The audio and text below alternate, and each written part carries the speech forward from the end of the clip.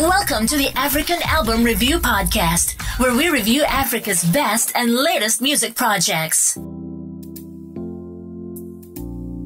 Africa, Moody say.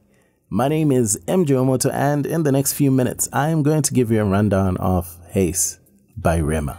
The clock starts now.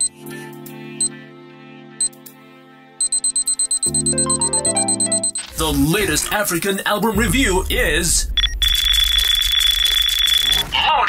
HEIS is a very interesting title for this album by Rema. Firstly, because when you go to his social media, his handles are actually HEIS Rema.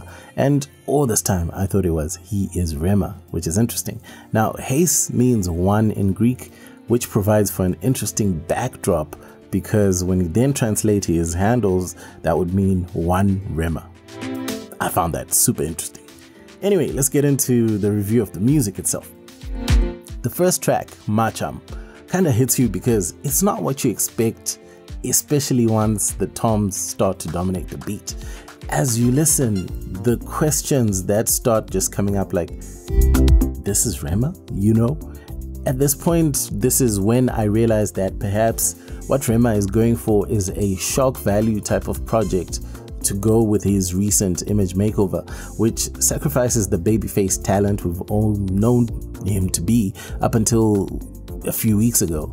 This all seems like a coordinated effort as part of the rollout and all, which is quite interesting. There's a true genius to it as much as there is that madness, given that it's done to shift attention onto Rema as he drops new music and leaves many questions to the audience, such as, is he still part of Maven Records or not? To answer that particular question, HEIS was released under Maven Global Holdings and Johnson World Entertainment and distributed under Interscope and UMG.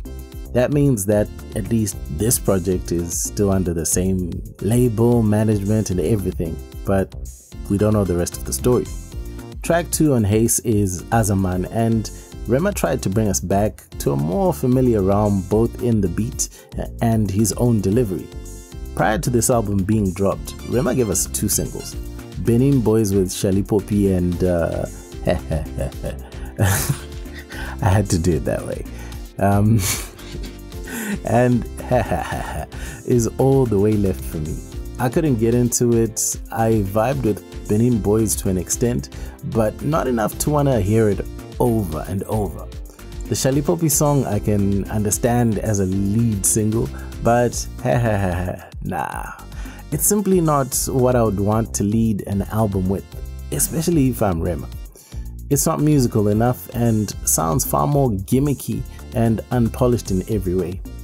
Be that as it may, it's only been out probably like a week and it's already gotten like over 800,000 streams on Spotify, so I don't know.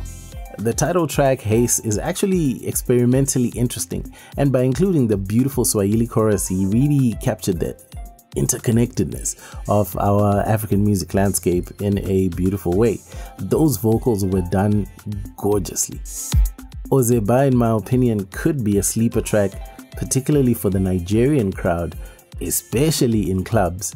When the chorus comes, I can totally see everybody just singing Ozeba, Ozeba, Ozeba, Ozeba, Ozeba, just going, you know, and it's really catchy. That part of the song is really catchy and could come with some TikTok challenges if something can catch on. I believe Rema was trying to be dark and intentionally unbalanced on HEIS. The album is equally confusing as it is genius.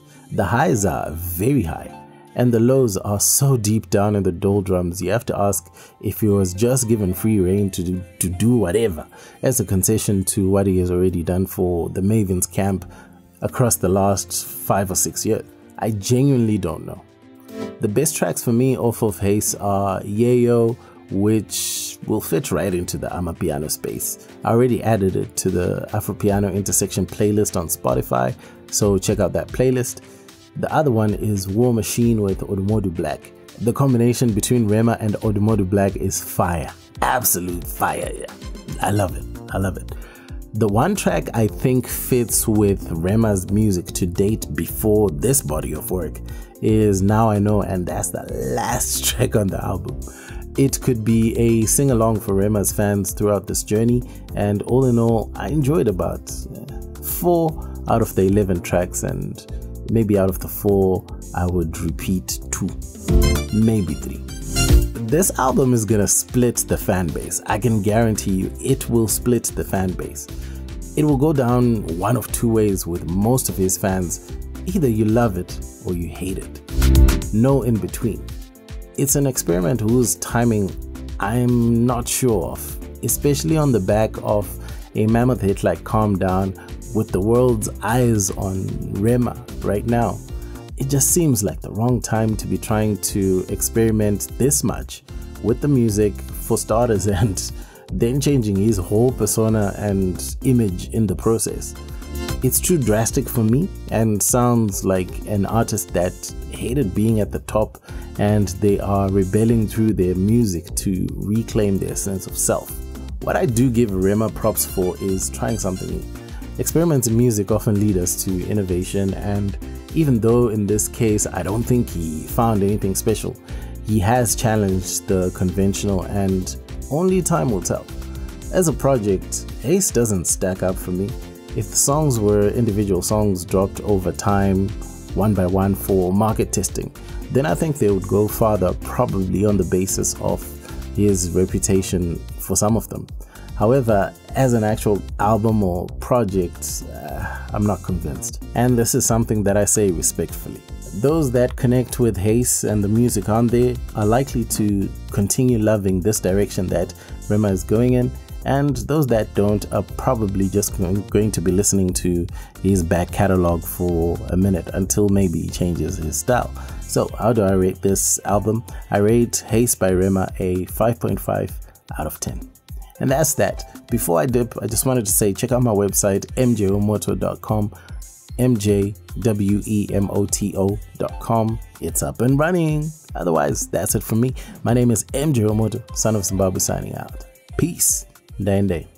This podcast is hosted by MJ.